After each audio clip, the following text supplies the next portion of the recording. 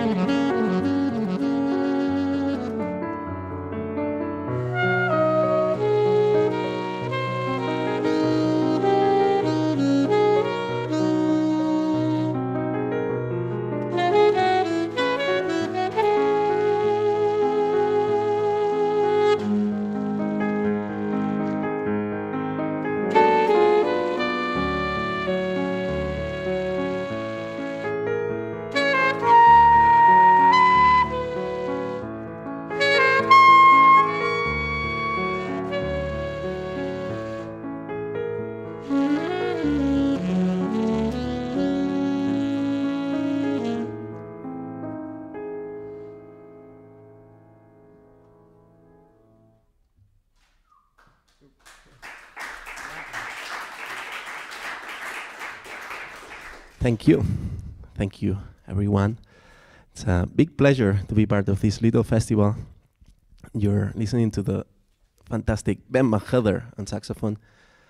And, and I'm Xavi Torres. Thank you. We just played, the first song was a song by Ben without a name yet. Afterwards we played Twinkle Twinkle by Thelonious Monk, and this last song was again by Ben, also again without name. And we're gonna play now a song of mine called Quarantena Song Number 2. Not a very original name anyway. Yeah, and after that, Daydream. Hope you like it and enjoy the rest.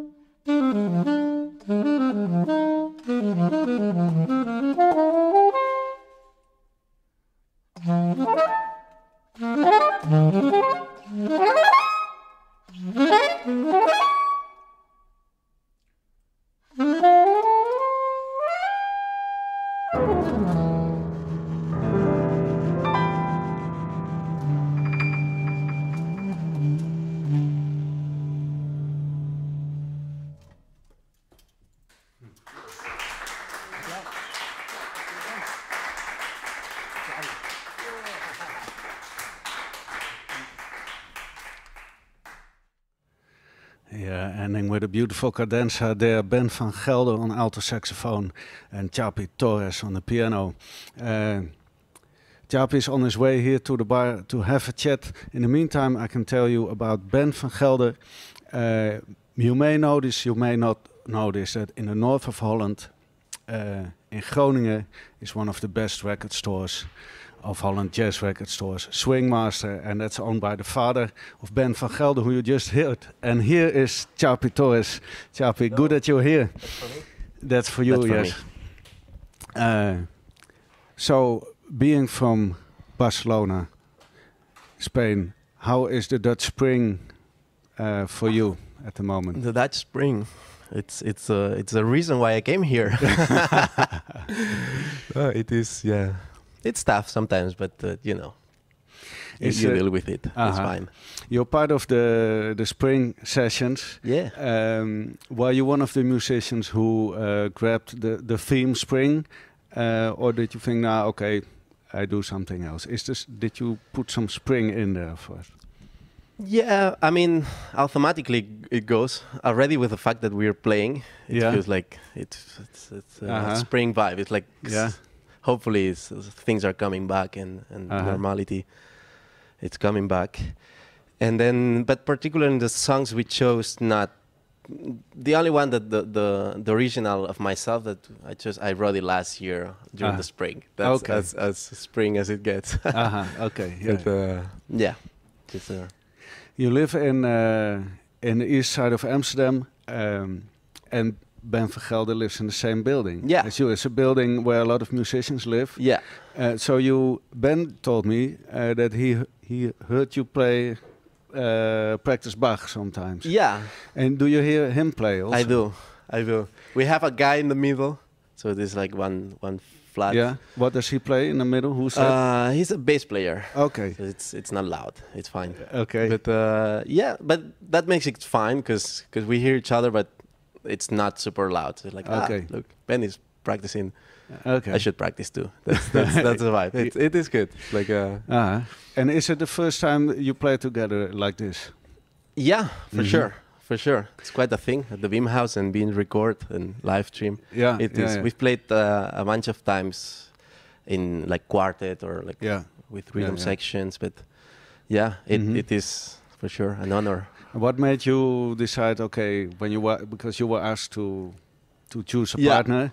What made you decide to I was actually, to be honest, suggested the name of Ben already, and I absolutely say yes. I mean, I would probably have suggested it myself also. But I don't know. Ben is kind of like an icon of at least our generation. It's a magnificent player.